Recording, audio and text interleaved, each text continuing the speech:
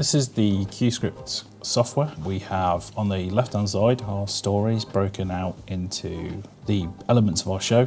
It tells us on the left-hand side also like how long this will take roughly to read through. It also tells us whether we're connected to the Inception system, which is our newsroom control system, and it will open any scripts that we are monitoring. In the main page, this is where we can look and read along to the text.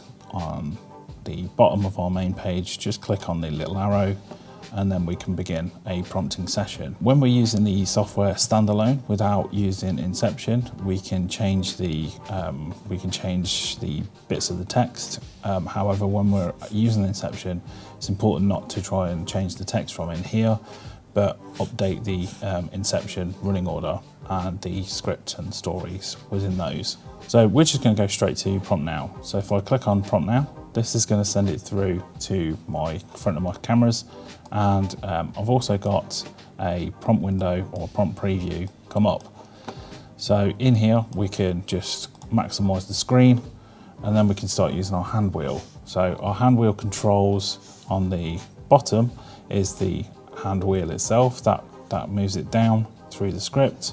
What we're looking to do is try and keep the little prompt bubble on the line that they're looking to read. So with my hand wheel, it turns right to move down, it turns left to move up.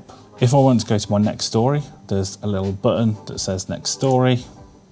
If I want to go to the previous story, I can just click back and go through the previous story. If I need to blank the screen out, so if it's not someone's turn to read, we can just blank the screen. If we've gone through a lot of the script and we need to go back to the top of the run order, click the top of run order button and that'll go to the very top. We also have the ability to go to markers.